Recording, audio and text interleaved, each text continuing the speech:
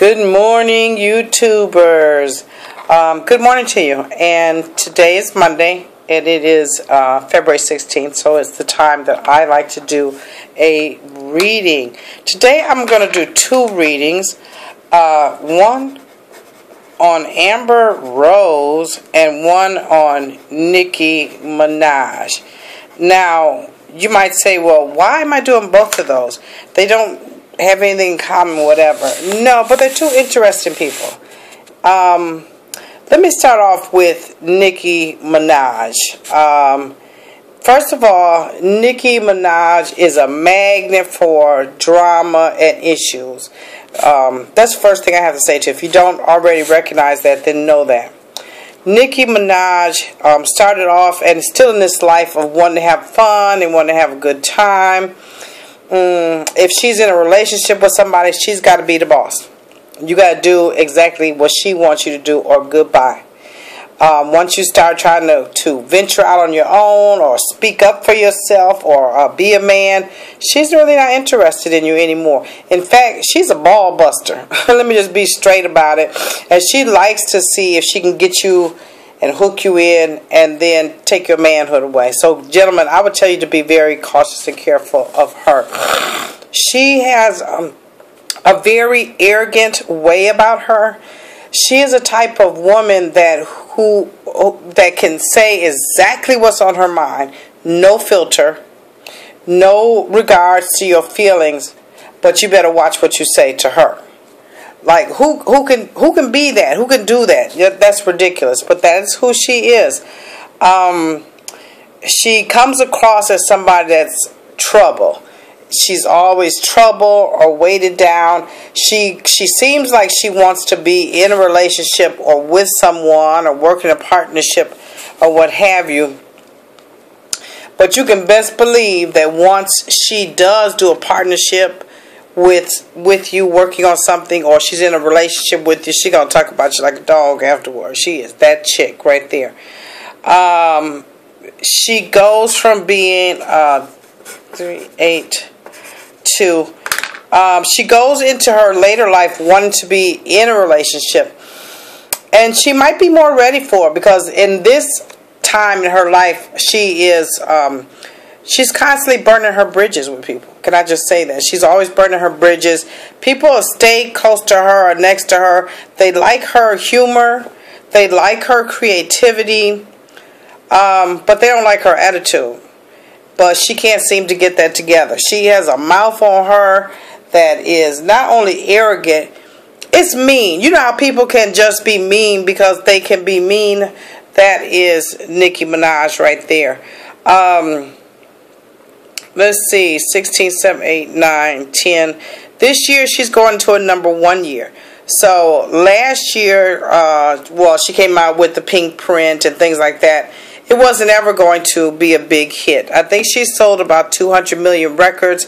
It's not going to do much more than that. This was an ending year for her. This should have been an end of all the crazy hair, a lot of the crazy songs. It should be the end of her association, even with the record company. Because this year she's going to start new. Her birthday is December 8th, actually. So her year really will kick in December 8th. But she's going to be continually drawn into that whole Lil Wayne, Bird, and all that kind of mess. Because she's in a year that says it's time for her to start over. And she isn't going to take sides, so you can forget about that, because she's smarter than that. She's a smart cookie. But she's going to get to a point where she's sick of the mess and she's sick of the drama.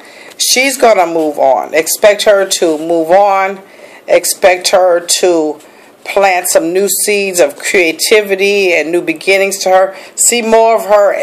You'll be seeing way more of her, minus the makeup, the hair, everything else. She'll just be her. She's a Sagittarius, so she's not only creative, but she likes to think outside the box. She likes to think ahead. She's that type of person. So she'll continue to do that. And this year, she'll just, like I said, be planting more seeds of newness. You can see her in a new relationship. That Meek Miles thing, she's going to be in a brand new relationship. She could be with a brand new record company. Her Her songs are going to be different. Everything is going to be new. This year, she's going to have the courage as she gets past her birthday. So you can look at December 8th of 2015 into 2016, and that's when you'll see it. If you look forward today, you're not. She's only thinking about it. She wants everything to be new, new, new for her, and it will be. Fascinating person in some sense, but in some senses, not really. Rude, obnoxious, yes, honestly. She can be demanding. However, a lot of times, they say people that are creative tend to be like that. Okay, that's cool. She's creative, but only to a point. She's more concerned about money. That's her number one thing, getting that money and holding on to that money. And if you're gonna be with her, she's gonna have to run that relationship. The next person I wanted to do was Amber Rose. This person to me is really a fascinating person. I watched that documentary, Light Skinned Girls. Come get this bread out, Camille. Sorry, guys. So I watched that documentary, Light Skinned Girls, and Amber Rose was in that, talking about her family didn't want to come to her wedding with Wiz Khalifa. You know, they felt that they were better than blacks, or they were Cajuns, or whatever they were. Okay. Her mom is from Cape Verde. Excuse me. Bring some water back. So I'm not really hip to where that is. I have to look it up. Excuse me, guys. And her dad is like Italian or something, but she's a white woman. She's a white lady, but at least from her dad's side, she would have dark hair or dark eyes or anything like that. Thank you. Because of the fact of the Italian aspect of her. Okay. But once again, here is another white lady that is trying to, I would say, you know, I guess it's plain and simple, trying to be black, but trying to be accepted. Is like Izzy Azalea, you know, trying to be accepted. Like, don't look at what I look like, listen to what I say. And trying to play black people to the left or whatever. Amber is a party girl. She's all about herself. She's all about having a good time. The reason that Wiz Khalifa left, because if she's in a relationship, once again, similar to Nicki Minaj, she likes to run that relationship. She wants to be the boss and where you should be or where you shouldn't be, or what you should wear, what you should do, or whatever. And when you're young and dumb, no shade, as a dude, and you just want the punani, that's cool. You'll go along with it for a while. But once you hit it and quit it and all of that, everything gets old. And she did not look at Wiz as strong enough or brave enough or smart enough to figure that out. That everything gets old after a while. And to everybody. Not just to him. But she kind of played him like he was a fool. You know, let me take this, let me use this, let me take advantage of it, or whatever. Was his feelings in it? Absolutely. His feelings were definitely into the situation. But she played him to the left like he was a fool. And was like, okay, I run you. You do what I say the way I like it done. And that's that. And over here, I'm going to do something else different. On the whole of her, though, overall of her, she's a 7. And that means that she likes to spend time alone. She's always in her mind. She's an intellectual. She said one time on somebody's radio show, maybe Angie Martinez, or maybe she's on the Breakfast Club, I'm not sure, that she did not have respect for Kim and Kanye. However, she didn't dislike them. And I thought, really, really first and foremost, her and Kim have the exact same birthday, except for the year. She's 3 years younger than Kim, but they have the same birthday, and so they are on this cusp of Libra and with a nasty mouth, and Scorpio with the sensual side. So when you look at both of them, you will find them both to give off this sexualness about them. That is who they are. That's what makes them who they are. They both are known for being these sexual creatures, whether they're on Instagram twerking or any other kind of selfie. They're all about themselves and how they look and how they feel, and that is them, period.